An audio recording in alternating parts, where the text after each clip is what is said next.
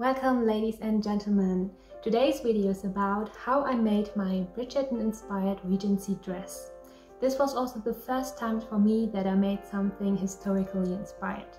But as you may have noticed, I didn't really stick to the historical accuracy and decided to add a more whimsical and fantasy-like flair to my gown. For this, I decided to follow a pattern I bought and not make one myself. So I link down below which one I used so you can find it and make your own Regency dress. This project was really an impulse project. I didn't know what came over me. Normally, I wouldn't do something from a show that mightly interests me, but the hype got to me, so I decided to make a Regency dress. Well, it was really great. It was an awesome experience. I learned a lot about dressmaking and learned a lot of different kind of hand stitches while doing this. And yes, so it was totally a win. But you know, when it comes to Regency gowns, I really don't like them. Because have you seen this empire waist? It does nothing for your figure, just hangs down like a potato sack. Like, you can't even call this a waist. And also, I don't like puffy sleeves. I know a lot of you may gasp in shock and be outraged about this confession, but yes, puffy sleeves aren't really for me, so I did them anyway, but at which cost?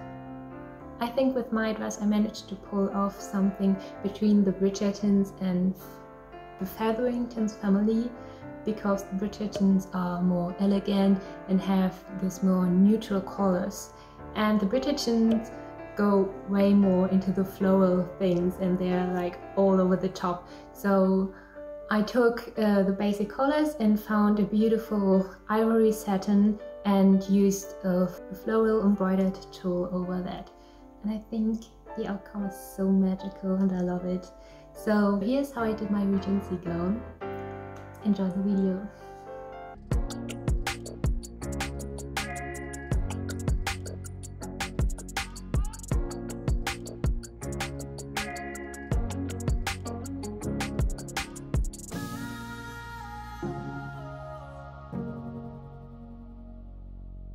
The journey of making this dress starts where every journey of dressmaking starts, not with cutting out the pattern, but with making a mock-up first. This is really important, always remember that, because when I made the mock-up I found out that it was quite too big for me and I had to size it down, and I also noticed that I had to make some adjustments to the yokes, because I made the Regency short stays first I'm wearing underneath, and those straps from the stays were showing in the back. So I had to make the cutout in the back a little smaller so the straps of my Regency stays were covered. Then after a time that felt like forever, all my fabrics had arrived and I could cut out my pattern. Here you can see almost all of the pattern pieces laid together. What's missing is of course the skirt. It is always a struggle to cut out such large pieces like the skirt, my teeny tiny apartment, but I managed somehow. And here I tried to record it, this other skirt piece, but my camera said nope, not today. Before I could finally pick up a needle, I had to transfer all my markings to my fabric pieces. Maybe it wasn't the best idea to use a pencil here because the markings are still showing, because I'm way too afraid to just throw my dress in the washing machine. So I would recommend use some chalk or something like that. Then I took the lining and the underlining and put them together, and I really should have given the underlay layer a good press beforehand. I used it for my mock-up first, so there are some really mean wrinkles in there. By the way, this is the front piece of the bodice I'm working on right now, and here I'm pinning the layers together and then basting through them so they won't shift while I'm working with them. And this is only one of 2 times I'm doing the basting stitches by hand, because this is really time consuming and I'm not that much into hand stitching.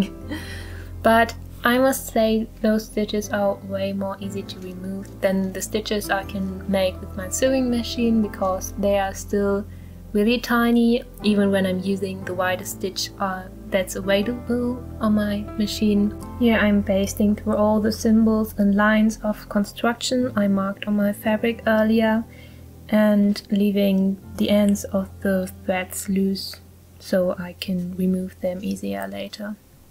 Then it was time to make the pleats. I used the threads I stitched in place earlier as a guide and folded the fabric. Then I pinned it all down and gave it a good press with my iron. This is how the bodice front looked like so far. Then it was time to prepare the overlay. I did that by gathering the upper and lower edge of the overlay and then placing it on top of my underlining and lining. After I adjusted all the gathers, I could baste all the layers together once more. Then I noticed some dust and tiny parts of thread had slipped between my layers, but I noticed it in time before I sewed everything close and could remove them easily. So this is how the bodice front looked so far.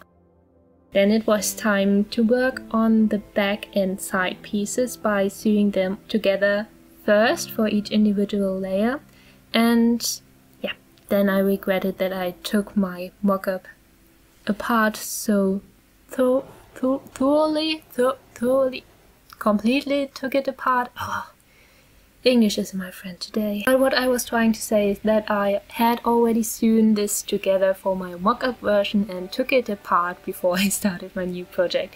Well, I regret that a little, but sewing them together was an easy enough job. So, it's okay. I repeated that step with the back and side pieces of my satin fabric, and yeah, well, then I could lay them together, wrong sides facing each other. It took me a little to figure it out the right way. Then you can guess what came next. Yep, basting the raw edges along the seam lines and the folding line in the back. These are both of my back pieces right now, but they aren't complete without the overlay layer. So I removed the pattern from that and transferred my marking onto the fabric. Then I repeated the steps I already did with the front part. I gathered the upper and lower edge of my overlay fabric. Then I could lay it on top of the lining, adjust the gathers and baste everything together. Then finally the front and the back pieces were ready to be sewn together. Now you can see that this is going somewhere.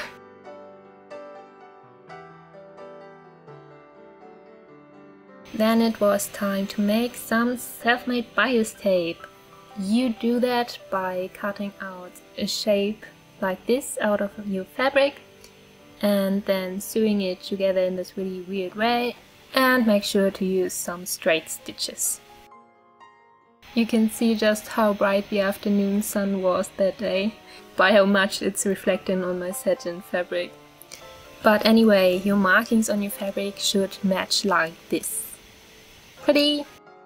Then you can start cutting along those lines and making this wonderful continuous bias tape. It was so incredibly long, but I ended up making some more later because it wasn't enough for this dress. The next step was to cut the bias tape in stripes that had the length of the upper edges of each bodice front and back section. Then with right sides together I pinned the bias tape on, having the upper raw edges even, and then stitching along the seam line. After stitching everything in place, I had to turn the bias sections up and give it a good press with my iron. It probably was then that I burned some small holes into my overlay fabric. I could hide that pretty well because it was also on the back and nobody will ever see that. After covering up all my mistakes, I pinned on the casing to the bias tape with center front and center back edges of the casing turned inside. Then I sewed along the seam line again. I trimmed away the excess fabric, and then I could turn the casing sections to the inside over the seam. And then I slip stitched this all in place by hand. This is a great thing to do while you're listening to your online lectures. Online university has some advantages, I have to say. Up next were the yokes. You know the procedure by now. You have to first sew the front and back yoke of each individual layer together first and baste all the layers together. I also added bias binding to my yokes by pinning right sides together on the inner edge of each front and back yoke section. Now the bodice and the yokes looked somewhat like this. Here you can see how I struggled with doing all the slip stitches by hand while listening to one of my online lectures.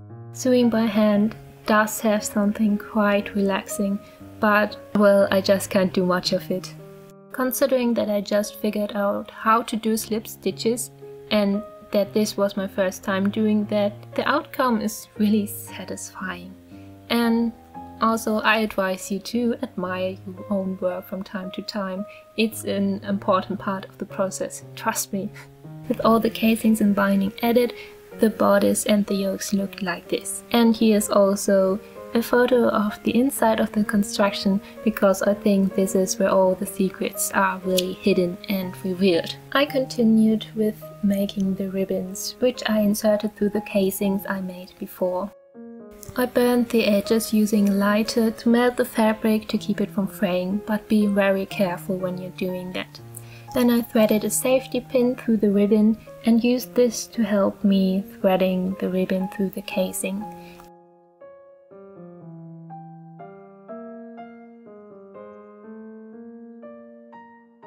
Then I basted the ends of the ribbon securely at the armhole edges.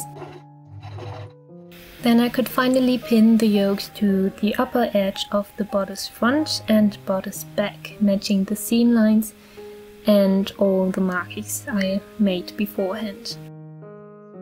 Then I basted along the seam line. After that I had to sew on the yokes by hand using a slip stitch.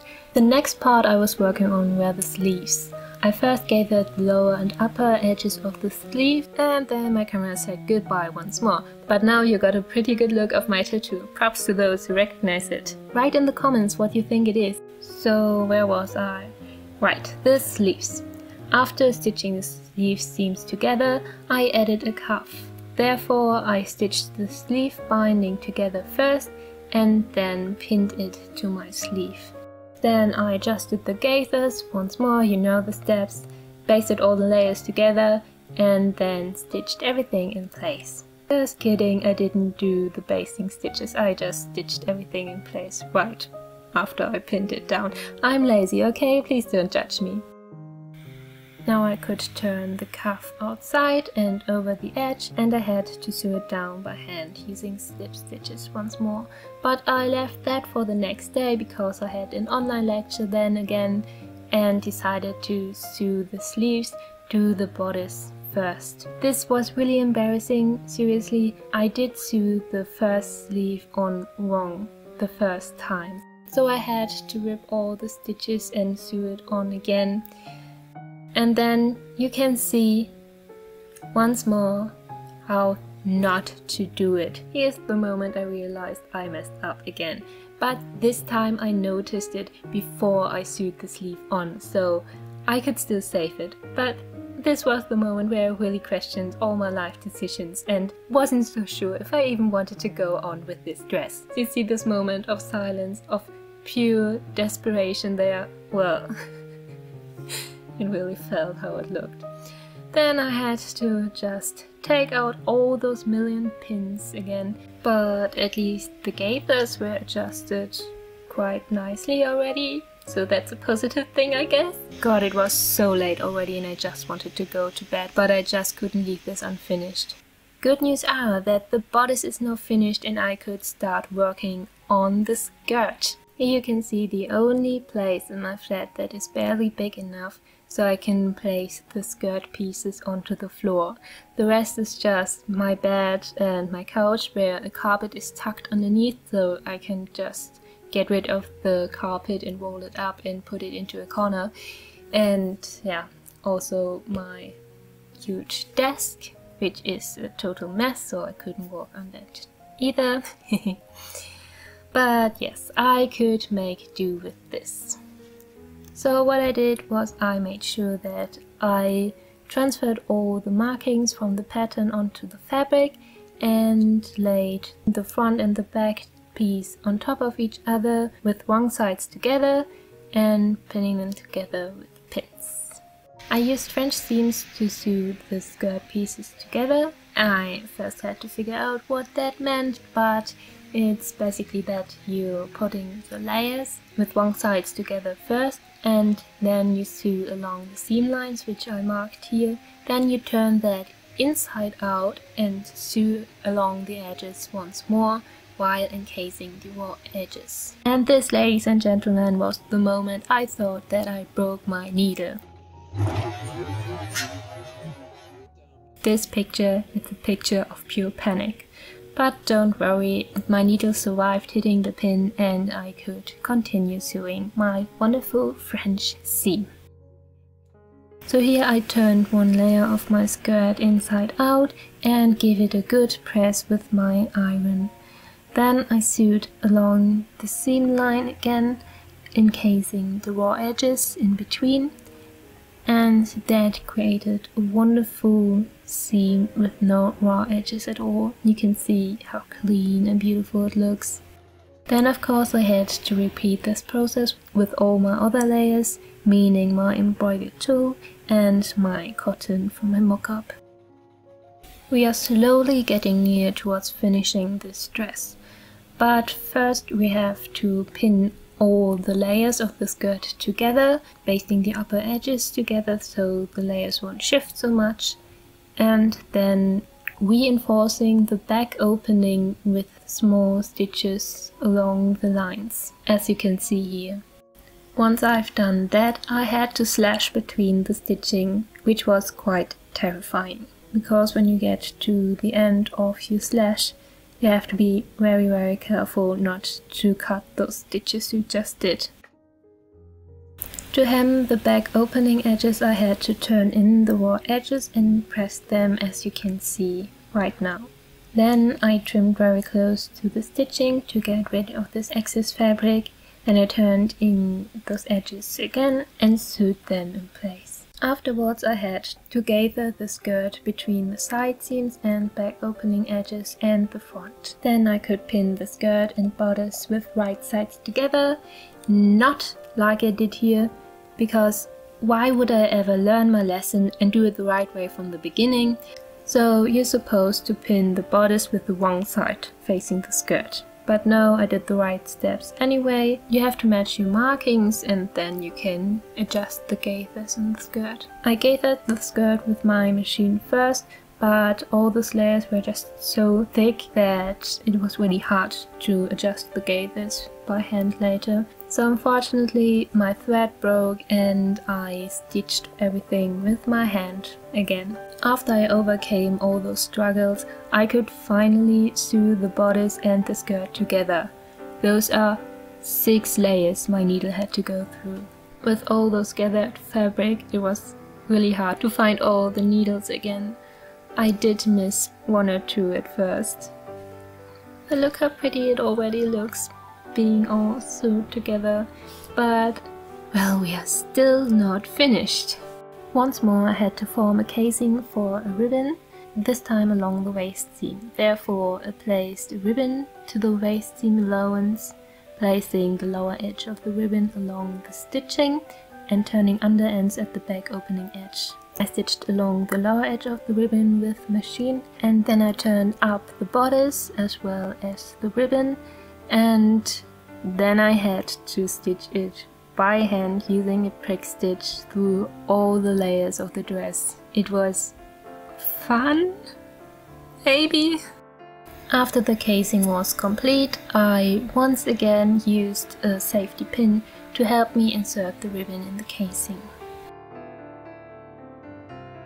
And for no reason at all, I just had to make some cute little bows. And no one can stop me from doing that. I was already so close to being done with this dress. I only had to sew on some hooks and eyes to the casing and ribbon at the back opening edges. I also still needed to hem the skirt. I didn't show it because it's just folding over the edges and stitching them in place. Now this is me trying on the finished dress for the first time, and I really felt like a princess already. A few days later, a friend accompanied me to the botanical garden of our city, and she took some wonderful pictures of me there. Fun story, we also met a few people who were really interested in what we were doing, and they showered me in compliments, and it was really so nice of them. Also, they told me they first thought I was wearing a wedding dress. Okay, just to clarify, if I ever were to wed, I wouldn't wear a dress styled like this, because as I said in the beginning of this video, this empire waist isn't my cup of tea. Now we are almost at the end of this video. Thank you so much for watching till the end. I hope you enjoyed this video. If you did, please consider giving it a thumbs up and leaving a subscription. Now please enjoy the rest of these whimsical videos we took at the botanical garden. And I hope to see you soon in my next video. Bye!